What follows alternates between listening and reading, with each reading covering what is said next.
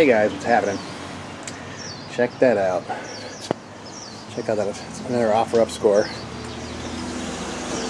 600 bucks. It's crazy. Don't know how I got my truck yet, but look at that thing. 600 bucks. It's like a commercial grade, you know, CNC router. 24,000 RPM spindle. I mean, electronics kind of suck on it. It's an old pendant, but I'll show you all that stuff. I need to get off the truck. Dude, 600 bucks. It's crazy. Yeah, I'm about to go through it all, clean it up. But I got it from a like a granite shop that did like engraving for like, they did like marble slabs and stuff. So, wow. I mean, these things are probably about, they're close to $5,000 new, like 4,500 new, with all the accessories. And like this actually also has a water table, like the stainless steel water table, but I'll bring it down here so you can see it better. At least I need to find a way to bring it down here. Bring a closer look at it. Yeah, this thing's pretty gnarly. Alright, so I started, there was a bunch of rust on the feet, so I'm actually using my little air tool there, get some of the rust off. This linear rail actually looks okay. This one was a lot more rusty on this side, and I've already kind of started cleaning it here in the back. But you can see it's, hoping it's not pitted, but I gotta clean those up. I gotta take these way covers off here. There's still dirt in there. Gotta go through everything, clean everything up. Yeah, like I said, I'm still kind of in shock I got this for 600 bucks. Yeah, you don't actually see the side panels. Side panels are in the garage. But you can tell it's a good one because look, it just has those gigantic linear rails all around. You know, obviously it's extremely heavy duty. So yeah, this is not like a hobbyist. This was actually in a working like large corporation cutting granite, marble, engraving. I'm not going to be engraving much done with it. I just like the water table, and you know, I'm going to be doing carbon fiber and you know, like aluminum stuff too here on there. So, but yeah, I wanted a faster spindle because my other CNC machine, it doesn't spin fast enough to really cut good quality metal, or you know, super good high quality finishes on aluminum. But the main thing with the CNC machine is just rigidity, you know. So yeah, look at those huge cable chains, just crazy well construction. ISO 901, I'm not sure what that means, but you know, typical 400 watt spindle. What is it? Probably 2.2 kilowatt. Yeah, so this is probably, you can get one of these for probably about $200 online, probably on Amazon. VFD.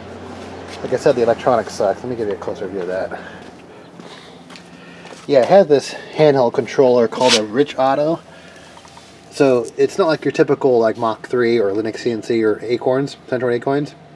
It doesn't actually have an external computer, so everything's run on that little handheld. You even load G-code from the handheld, and it's like, it's a headache to operate that thing from the little handheld. So I don't prefer that. I'm an IT guy. I like computers, so I like the. Plus, I want to be able to control like these pumps and stuff, you know, via M codes. You know, I want to be able to control like the spindle coolant on and off. You know, like I said, I don't think there's a. Okay, you have your main breakers. What's crazy is the 220 comes in that little connector right there, like your typical standard. I forget the Nema number, but it's like a computer power cable. Comes in. Nema 34s.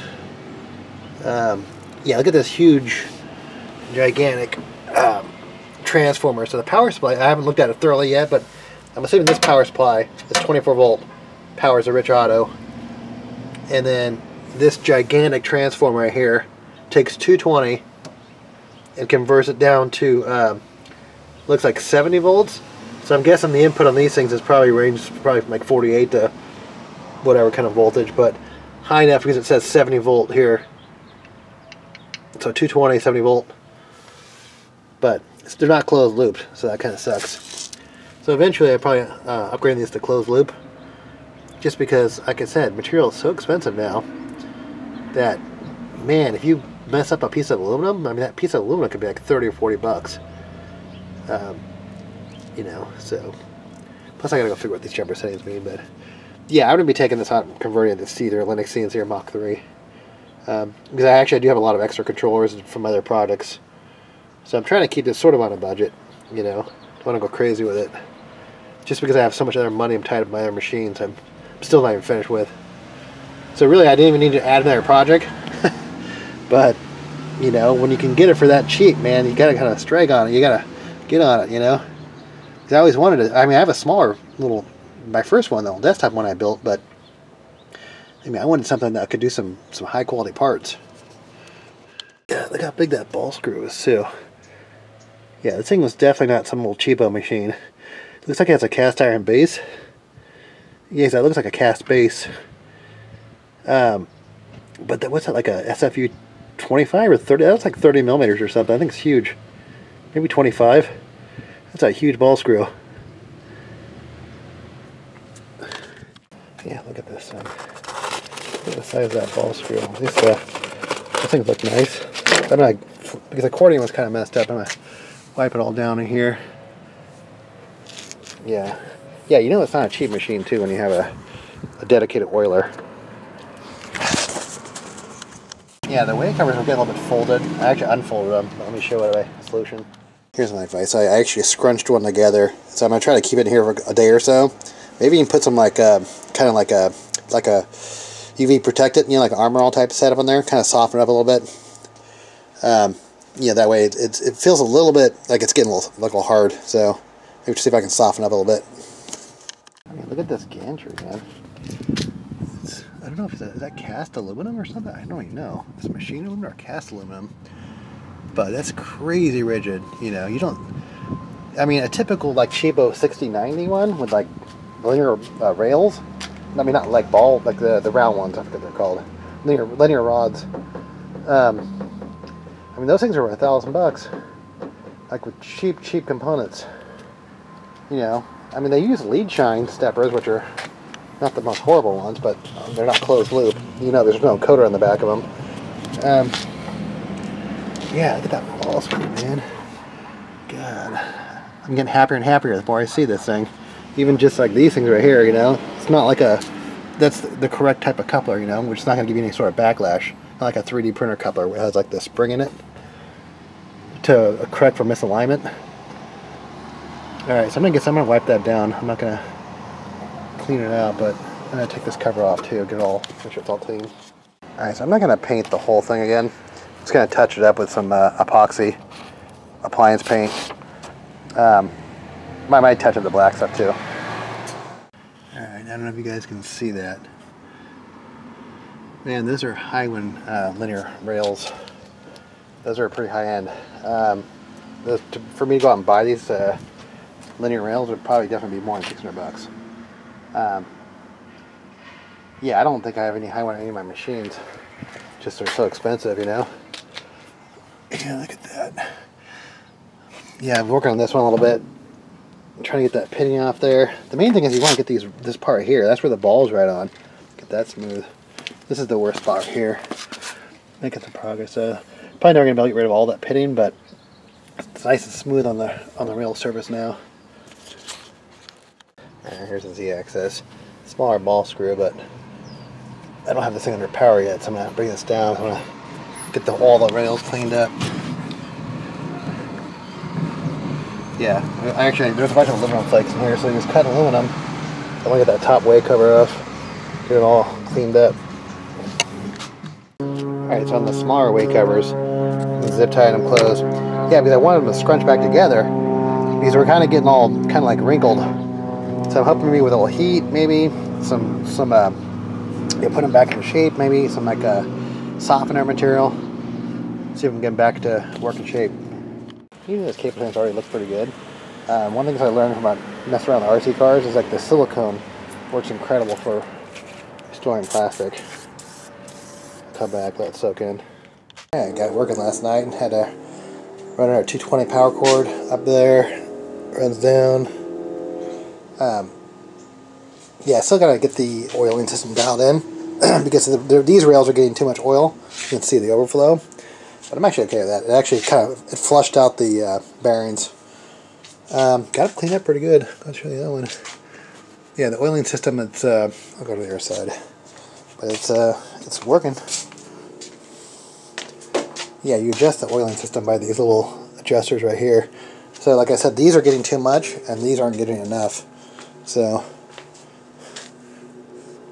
yeah, I still gotta figure that out.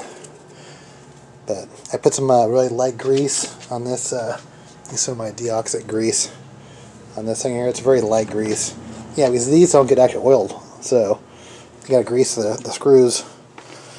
All right, let's turn this on.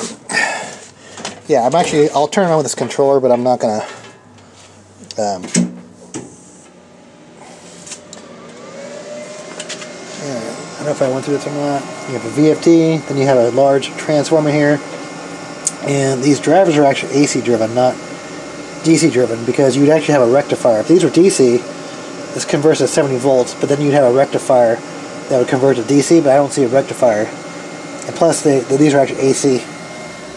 I think it's like 36 to 80 volt AC. Alright. I'll grab this handheld. And then, alright, so home all access. Yeah, I can't believe everything works right out of the box. It's crazy. Alright, cool, huh? I can just do that. But the thing is, this controller is a nightmare, though. Yeah, man. I mean, I can't imagine like loading a configuration file from here. Like, you use a USB cable or a USB stick, and but it's horrendous, man. I don't want to do that. I want something graphical. All right, Z up and down. Yeah, I can't believe I scored this for $600. Still got to put the covers back on, but that's not a big deal. But so if you're interested in this kind of stuff, one of my next videos coming out is I'm going to be converting this to Mach 3, and I do already have a controller. This is sort of like a medium range controller. It's not parallel port, it's Ethernet based. And as you can see, I soldered some pins on here because this can also run Linux CNC. I was reflashing the processor. NVMe version 2. So this should be just almost a straight swap in there, but I'll make another video about that. Yeah, I can't believe it. $600. Alright. Oh yeah, here's the last rail. This was the worst rail. So I got all the rust off it. I mean, it's still going to be a little bit discolored, but yeah, I can't believe everything works right out of the box. It's crazy. Alright, awesome.